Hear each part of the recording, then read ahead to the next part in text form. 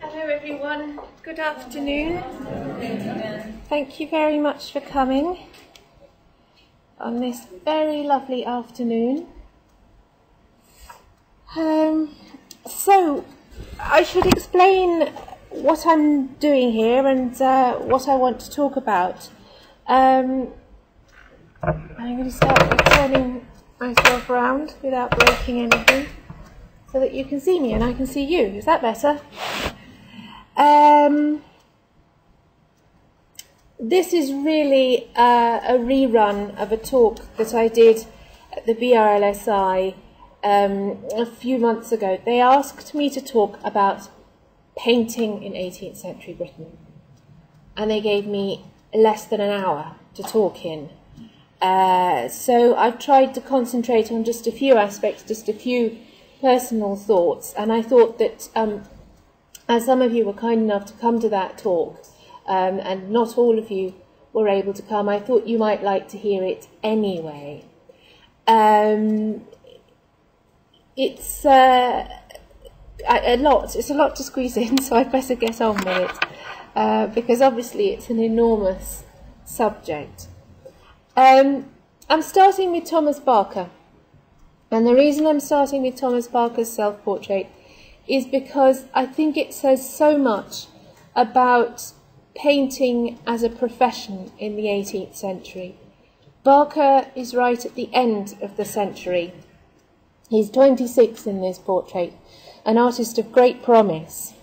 And people thought he was wonderful. People were so excited about him and what he was going to do. He was going to take art into the 19th century and represented a glorious future for British art.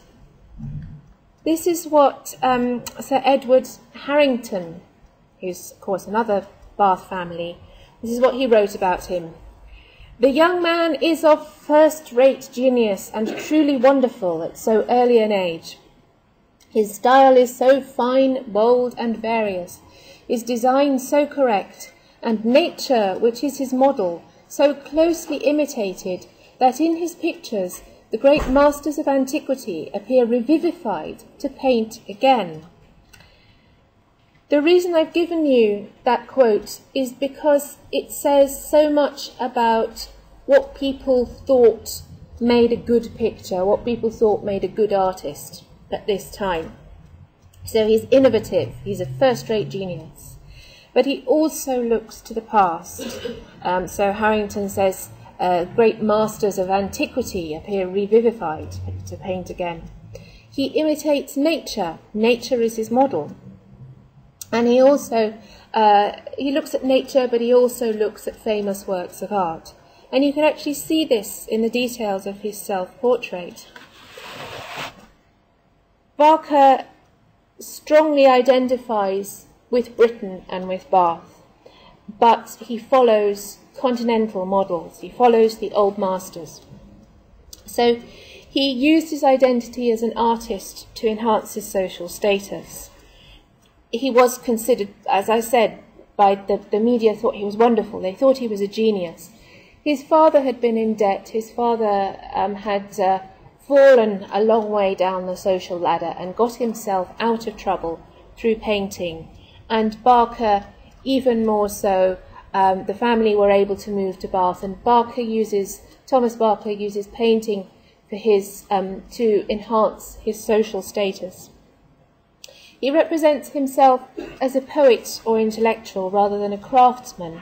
So as you see in his hair here, that sort of poetical kind of hair, he's associating himself with a generation of young artists, young poets, young creative people associated with the French Revolution. If you know, for instance, the portraits of Coleridge and Southey from this sort of time, they've got similarly long hair. But he's also looking to the past. So he looks in particular to Van Dyck, This is the portrait by Van Dyck in the National Gallery. You can see how much Barker's portrait owes to this.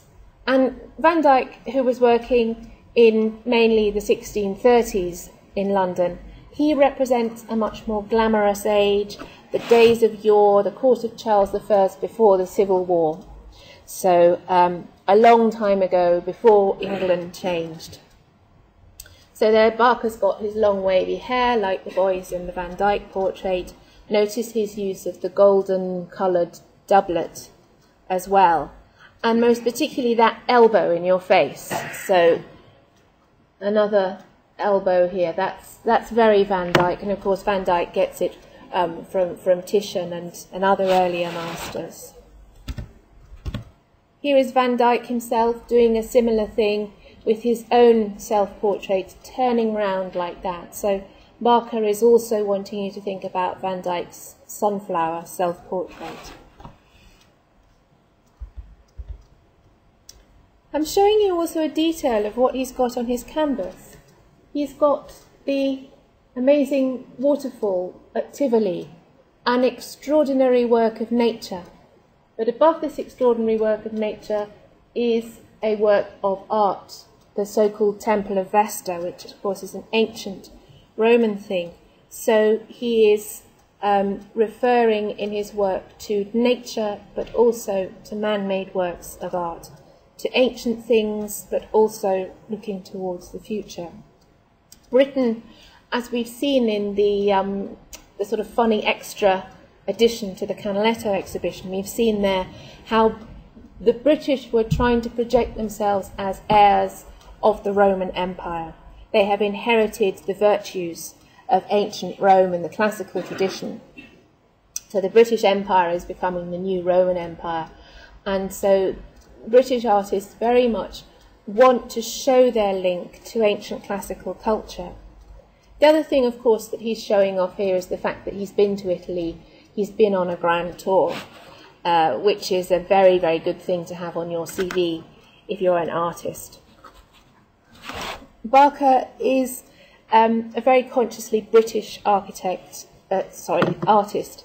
His subject is Britain and the landscape of Britain. This is a little landscape which we have upstairs. It's only about this big, so you could well miss it. Local landscape of view over Longleat. He's also very interested in the people who live in the landscape, people like the blind beggar, who you see recurring several times in his early work. This is a real person who wandered around Bath and who you could have met.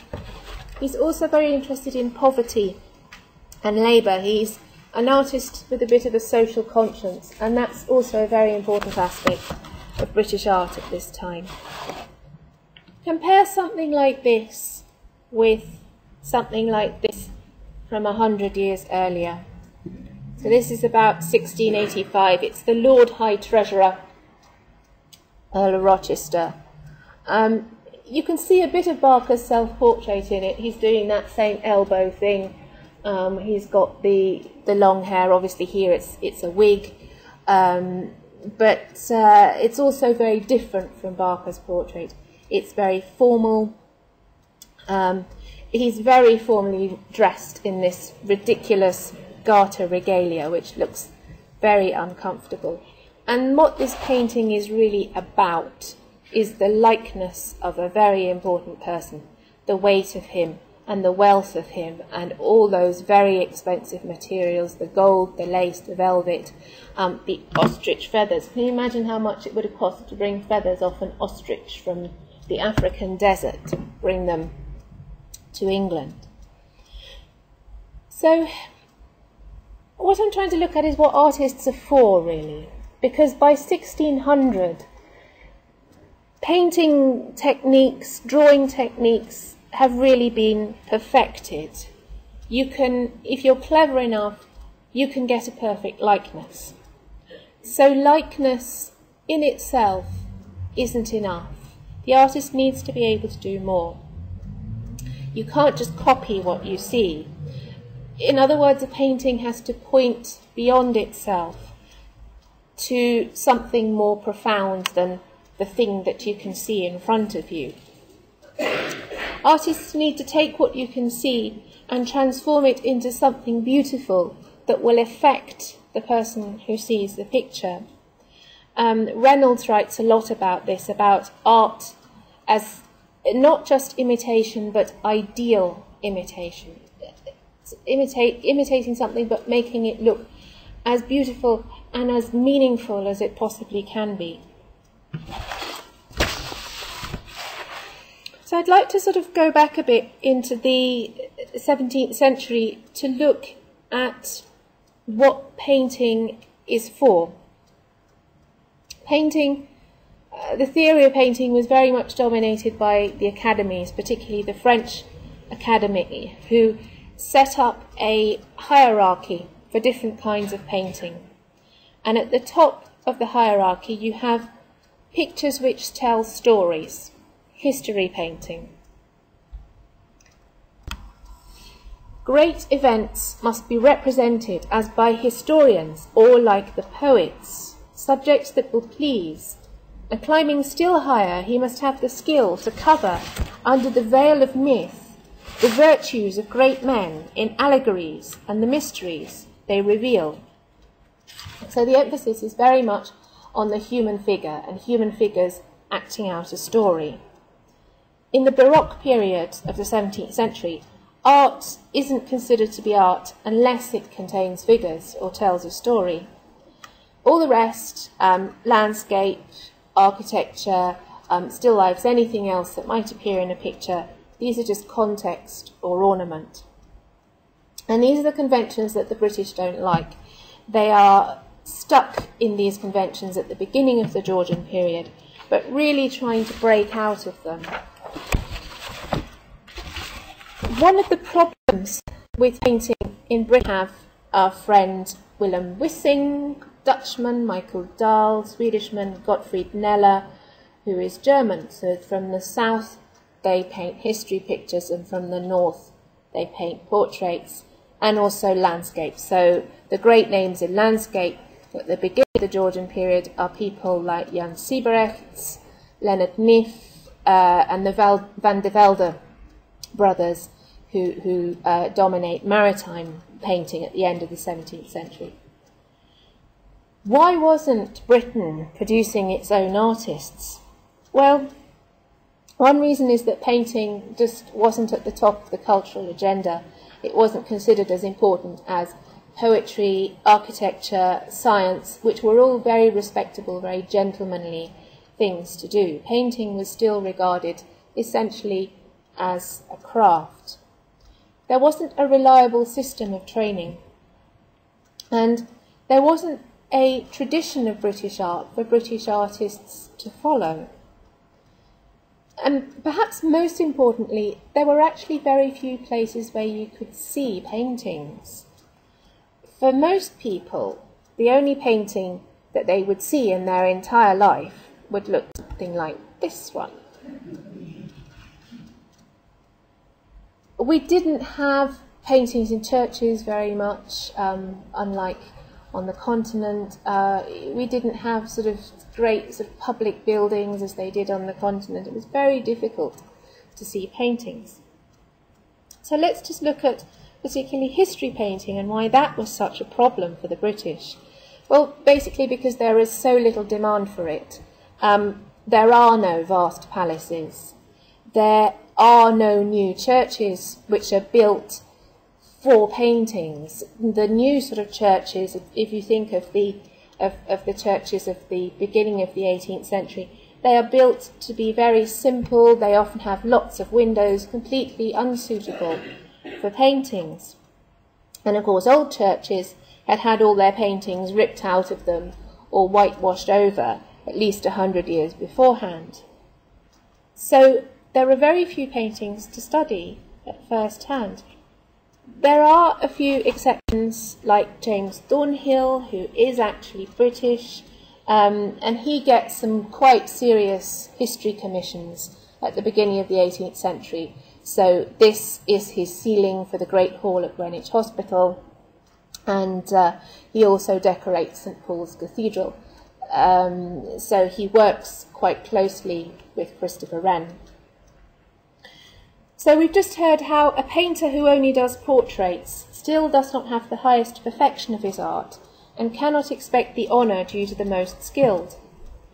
British artists, because of this, they don't feel they can be taken seriously because they don't paint history. But nobody needs history painting, so you can't be a serious painter because the kind of paintings that you need to be a serious painter aren't wanted. So they're in this very difficult situation. And a lot of artists do eventually try their hand at history painting, and very few succeed, partly because it's not financially viable. History paintings have to be big, they have to include a lot of figures, they have to have a complicated composition. So you need to invest an awful lot in a picture that probably nobody's going to buy anyway. Occasionally they work. Here's one which really, really does work and was hugely successful. Death of General Wolfe by Benjamin West, who some people might argue isn't British anyway, because he came from America.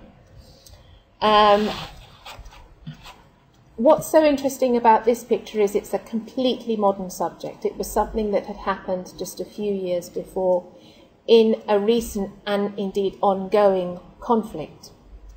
So it'd be like us now making a painting of an event in Afghanistan, say. People in modern dress, but using a very traditional model. He has taken the tradition of the Pietà, and instead of Christ you have General Wolfe, surrounded by soldiers instead of his family, and these very poetically painted figures. So this flag here, that would be like the cross. Imagine if you had a picture of the descent from the cross. So you're meant to think of that iconography when you see this picture, and it's meant to make you think what a hero General Wolfe is, what a tragic hero he is, how he gives his life for Britain, he gives his life for the Canadian people, represented by this sort of mohawk character here. So the picture has a very strong patriotic, a very strong British message. So if you can't paint history paintings because nobody wants them and they're too expensive, how can you achieve that highest perfection whilst limiting your output to doing boring things like pictures of rich people's wives and country estates? Well, the British are very clever. They do several things so that by the early 19th century, British painting is admired all over the world. Firstly, artists need to be properly trained. They need to have a proper professional structure. You also need to get more people interested in art. You need to create a demand for good painting. And then, if you can't paint history paintings, you need a new approach to those mundane subjects like portraits and landscapes to make them more exciting.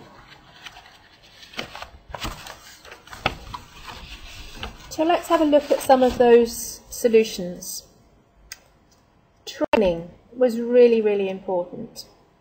Here is a page from Diderot's encyclopedia. It shows you the tools and the techniques of painting. And don't these painters look beautiful? They're so elegant. This little man here painting this lovely lady, another one up a ladder, working on a big canvas. Painting was actually quite a messy business.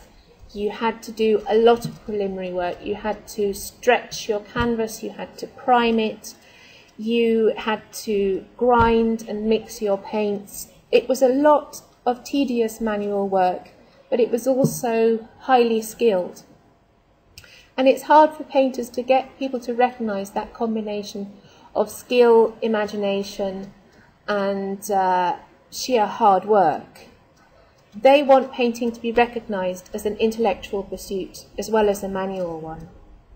And somebody who really gets people thinking about this is William Hogarth. Hogarth is a great innovator. There he is with his doggy. He does so much to raise the status of artists and to help establish a homegrown British school. He is very, very patriotic. He hates foreigners, especially the French. He hates foreign art, or he pretends he hates foreign art. He's convinced that Britain can be a serious cultural rival to France and Italy. And he was working very hard behind the scenes to create opportunities for British artists. So he supports teaching. He also sets up copyright laws to protect British artists from pirate printmakers. So a printmaker could copy a painting illegally. He could then sell prints using your visual property and make money from your visual idea. And so he lobbied Parliament for legal protection for artists and got artists recognised as the originators of an image. And that meant that you couldn't then engrave a picture without the artist's permission. He also finds new places to exhibit art. So this is one of the paintings that he makes for the Foundling Hospital, of which he's a founder patron, or a founder governor rather. The courtroom at the Foundling Hospital is a fashionable place for people to visit, not just to see the foundlings.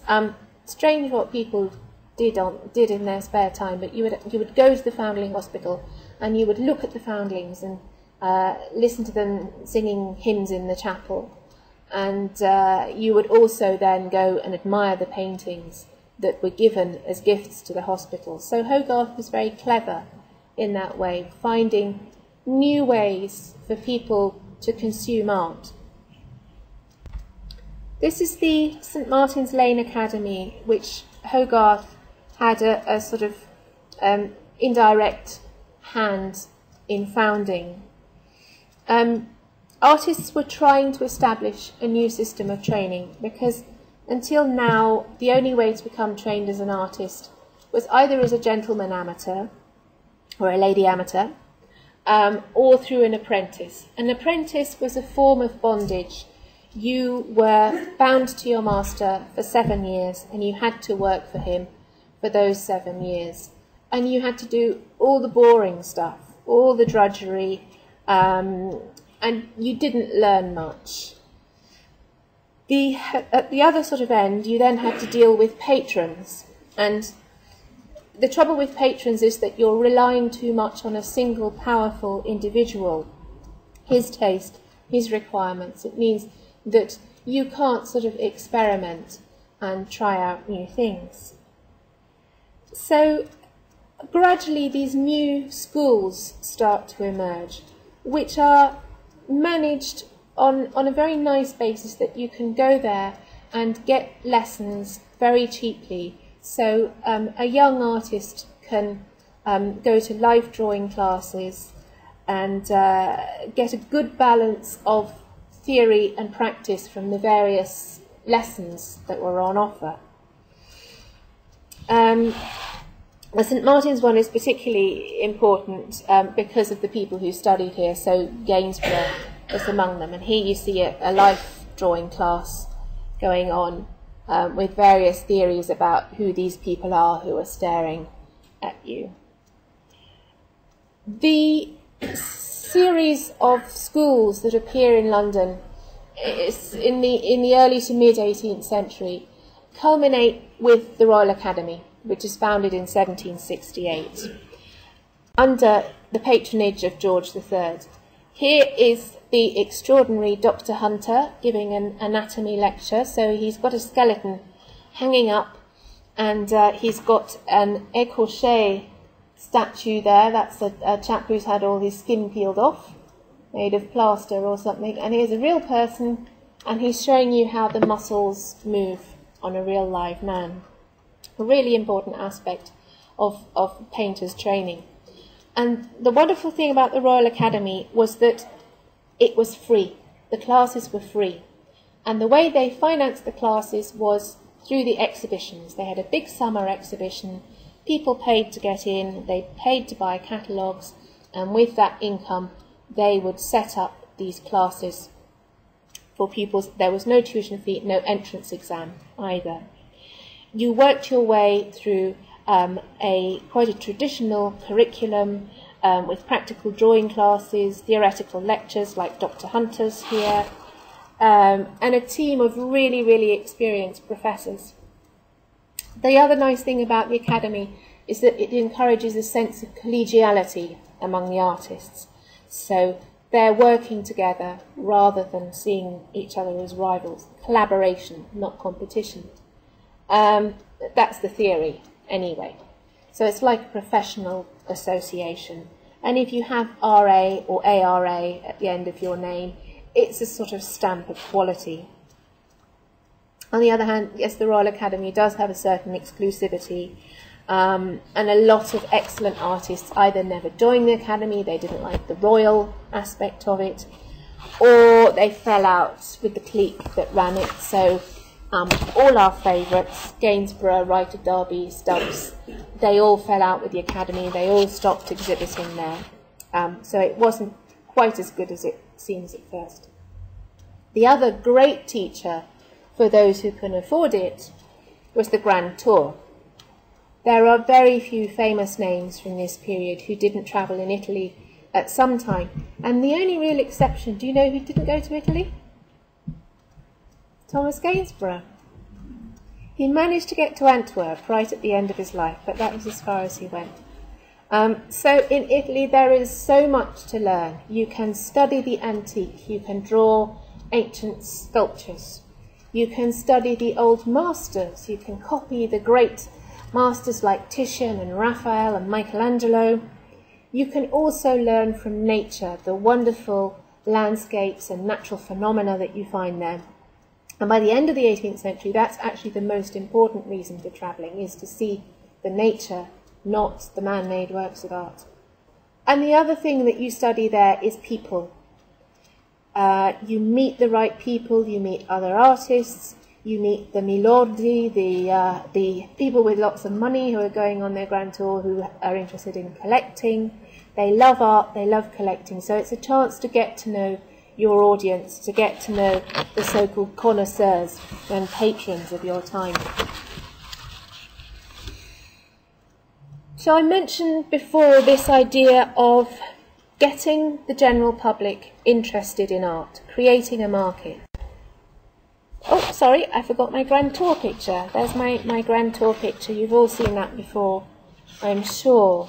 But there is a collection, a mixture of artists and very, very expensive patrons, all admiring the wonders of Florence, all crammed into one room. This is the Royal Academy exhibition in 1787, and two things I love about this picture. First of all is like it's spot the picture, and there are so many famous ones. So there's Reynolds doing the Prince of Wales. What else can we see that I can pick out for you and recognise? Lots of famous portraits and history paintings here. And if you look very closely around the fireplace, you might be able to spot the miniatures. That's where the miniatures went, down there. The other thing I love is this group here. So you've got the Prince of Wales looking extremely grand, and he's being shown round by this rather small man here with an ear trumpet. This is Sir Joshua, who is the president of the Royal Academy, and then other members of the royal family, the royal household, with their various pets running around. But the Royal Academy isn't just for royal visitors. Anybody can go there, and at this time we're seeing the rise of the middle classes, the professional classes, bankers, brewers, industrialists, people who want to show off their politeness and their taste. Their identity is defined not so much by how much money they've got, but how they spend that money in engaging with culture. So if you can show that you're participating in culture, it guarantees you a place in polite society. So you need to be able to talk about what you saw at the theatre the other night. You need to be able to give your opinion of all these pictures at the academy, in all these drawing rooms and salons that you go to mingle with other like-minded people. The exhibitions are so vital as a place for people to see art. And I mentioned before about the Foundling Hospital, which Hogarth was involved in setting up in 1739. And in Bath, we have an equivalent.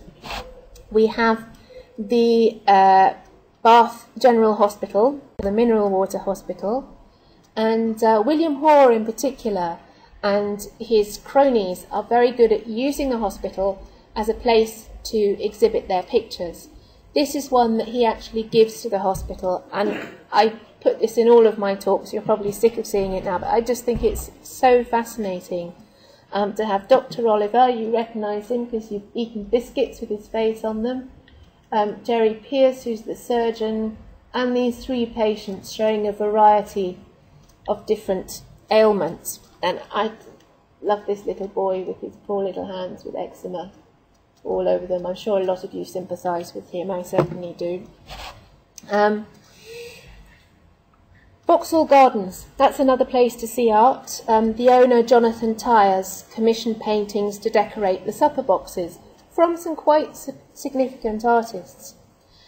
Of course, the Royal Academy isn't the only place that does exhibitions in London. There's also the Society of Artists of Great Britain, which began about 1760. The first exhibition was in 1761, and quite a few of our pictures upstairs were exhibited at those early 1761-2-3 exhibitions in Spring Gardens. So the Royal Academy, I've mentioned. You also get commercial galleries like Boydell's Shakespeare Gallery, where he gets all the great artists, and some not so great, of his day to paint on big canvases scenes from Shakespeare, and he sticks them all in a gallery in, I think it's in the Strand, and you pay to go and look at these pictures, and you can also buy engravings of them, which you can bind into a book to illustrate your Shakespeare plays. Many similar enterprises are happening in other cities. Liverpool starts having regular art exhibitions, York as well, Dublin, and Bath has the odd exhibition, but they never have any sort of regular thing going until the 19th century. There is an informal exhibition actually in an artist's studio. You can see the artist beckoning in his lovely lady sitter, while the other people look at examples of his work. These sort of shows, as I've said, they become a social event and they cultivate an interest in art among the middle classes. They give artists a shop window. So you can buy direct from the artist. The artist can also test the market. He can put something in an exhibition, see whether people like it. If they like it, he can do more of the same. If they don't like it, he can try something different. It gives the artist a lot more freedom, but of course he has to take the financial risk himself. If you make a picture for exhibition and it doesn't sell, what do you do with it? You've invested all that time and money in a flop. But the exhibitions do create a demand for big, spectacular history paintings, and they can be very lucrative. People might not want that kind of thing in their house, but they will certainly pay to see them in a gallery, and they would certainly be happy to have engravings made after them. This is Christie's sale room. This is another really, really important place in London to see art from all schools, all periods. And London is really growing and becoming the great trading hub of Europe. The art market's sort of heart used to be in Amsterdam in the 17th century, but now it's moving to London. And if you want to see the great pictures, here they are at Christie's and other sale rooms. Many very important old master paintings pass through this room. The media also become more and more important in promoting art. newspapers, magazines. It really helps if you're an artist to have a friend who is a journalist or a writer, because very often they will write articles or poems about wonderful artists and their great works, and everybody who reads these knows perfectly well the person who's written the article is not neutral, that he's actually either a great buddy of the artist or the artist has paid him some money to write it. And of course the print market is very essential to artists throughout the 18th century as a way of getting their work out there, getting their work known. My third solution to the British problem is what I've called genre busters. So things that are apparently in one genre, but actually finding ways of imitating history painting. This is what Hogarth discovered. The most effective paintings are the ones that imitate some aspects of history painting, but aren't actually history paintings. They combine elements of different genres to create something new. And that's a way of breaking out of those strict academic hierarchies. So one of them, and this is something very British, is the conversation piece. Conversation piece, it's a mixture of portraits and genre or everyday life pictures, but also they often have an element of history. They often tell a story. Sometimes it's quite a boring story, sometimes it's quite an interesting story. So in this case, the story is about the sisters marrying these two men here, so three families being united, all meeting up in India. And it's a story that has great significance for the family because it helps to explain how their ancestry has come about and the importance of India in their family story. The origin of the conversation piece is partly in French paintings, particularly Rubens, things like these fête galante sort of pictures. So very often a family like this wants you to think that you're looking at a kind of earlier French-style fête galante sort of picture rather than a family portrait. Staying with Zoffany, this is another of these genre busters, which is, again, you look at this, you think it's a history painting. It's a very exciting scene from a play. This man is about to murder his wife, and she manages to persuade him not to, but he is so angry that he draws his dagger on her. But we know that this is a portrait. And again, this does very, very well commercially. Joseph Wright is doing a sort of Honthorst nativity here, except that the light, of course, is the lamp which has been placed in the orrery. Very clever, copying the old masters in this way. Reynolds as well is a great one for mixing up the genres. So he wants to make portraits sort of more exclusive. More and more people are having portraits painted. And because Reynolds is right at the top of the artistic hierarchy, he wants his paintings to look completely different from any others. So he disguises them as history paintings.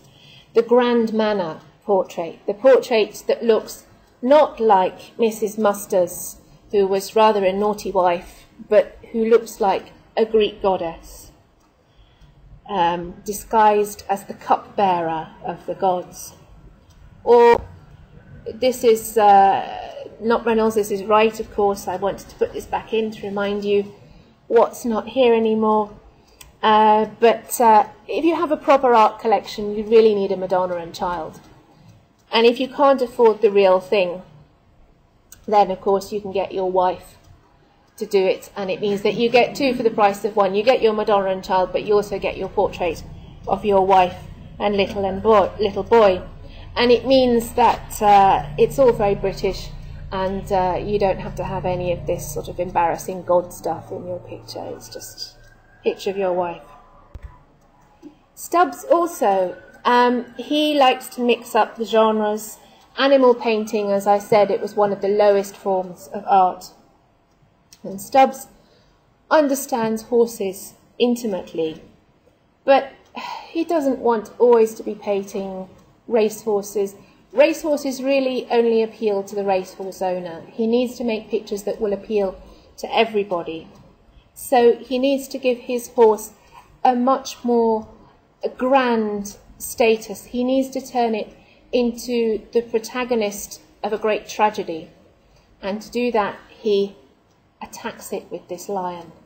And in this series of pictures, the lion gradually approaches, and in many versions, the lion is actually on the horse's back, digging his claws in, which is based on an ancient Roman model. So what he's doing is actually an ancient classical subject, but done in a very, very realistic way.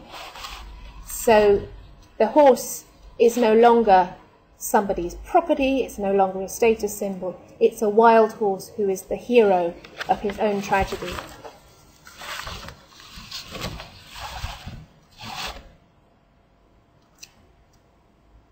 Finally, I should talk about how artists use nature in pictures, how they transform the way that nature is used.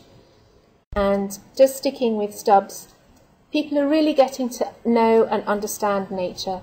They're travelling much more, and they're looking much more into things and how things work. So the science of botany is growing, the science of anatomy, zoology, geology, all of these sciences that look at how things work, what things are made of. And it means that artists are becoming much more observant. They're looking at things and looking at the actual substance of things. So here is a real live yak who lived in Gloucestershire, in Warren Hastings House. But of course he's in a setting, again, taken from life by a traveller. This is a setting of a famous place in Bhutan. If any of you has ever been on a particularly exotic gap year, you may have visited this place. This is Joseph Wright getting really involved in rocks and really looking at how rocks are constructed. Gainsborough as well, he spent days and days and days just studying grass and trees and undergrowth. And drawing from nature really stimulates not only the eye and the hand, but it trains what they call the organs of sentiment. It's the idea that if you study the sublime in nature, you can actually improve yourself morally. So nature isn't just a purely physical phenomenon, it also has a moral and psychological dimension. Landscape is really becoming a subject in its own right, a subject that is being elevated much, much closer to the status of history painting. So here is Joseph Wright again, ignoring mostly the people. There are some people here, but very often you'll see landscape where you don't have to have people in a picture for it to be beautiful and meaningful. This is one of the things that they're discovering on. In the 17th century, that quote I gave you before, "He who represents human figures is much more excellent than all the others." Is he? Well, artists, as I said, they were going on the grand tour to learn about the classical canon, to learn about the old masters, and Joseph Wright was one of those ones who was bowled over by the natural landscape, not by the images of the human figure at all. So people get really excited about the landscape as a subject in its own right, as a serious art form in its own right. Richard Wilson is the same, and Richard Wilson studies his own Welsh landscape, the landscape of Britain, and makes this the subject of beautiful and inspiring pictures. You don't have to go to Italy, you don't have to go to the Alps to see real natural beauty. And what about Constable? Constable's pictures, of course, are very nostalgic. He is aware that enclosures and urbanisation are destroying the traditional rural landscape and the traditional way of life. It's all slipping away, and he wants to catch it. He wants to catch the landscape of his childhood. And so we begin to see the development of an English or British pastoral ideal. People used to think that Arcadia was Greece or Italy, something that looked sort of Italianate, as you see in the sort of 17th century pictures we have upstairs. Your landscape always has to look like something out of Italy. But people like Constable are showing that you can find beauty in your native countryside, the place where he grew up. And this is an extraordinary picture. It's so beautiful. I love this picture. And yet the foreground is dominated by this vast dung heap. That is what that is. It's a big heap of dung. So these chaps, they're shoveling the dung on the cart. The cart goes down the hill, down this steep hill here, and it comes down into the valley. The dung goes onto the fields, and it makes the fields beautiful with waving corn. And what an amazing story. That's, you know, the story of the natural cycle, but it's the sort of great story of all time, isn't it? What about Turner? He starts off very much as a topographer. He gives you the facts. And he finishes up as president of the Royal Academy and maker of apparently Britain's favourite painting. Do you remember that poll on the Today programme? It's actually 10 years ago now they did this poll, and they found that the Fighting Temeraire was Britain's favourite painting. It's a sort of ghost ship, the Temeraire, being tugged off into the sunset or away from the sunset. It's a very patriotic picture. Turner is expressing everybody's pride in the victory of Trafalgar. It's like an old hero being laid to rest. And there are so many metaphors here. This is a real history painting. The sun setting on the great days of the British Navy, the contrast with this very dirty black tug, which sort of represents the new industrial world. 19th century is a very dirty, smoky time, and the ship is a product of a more graceful age. Turner is actually using the natural environment of the Thames. He knows the Thames intimately. He spent his entire life by the Thames, and he uses the moods of the river to tell the story. But like those history painters of the 17th century, he's still using little tricks to help him tell the story. So he's actually, this is actually going the wrong way. So the sun is setting on the wrong side of you, if you see what I mean, because it's actually being tugged from the mouth of the estuary, from east to west, and so the sun's setting in the wrong place. But Turner is an artist.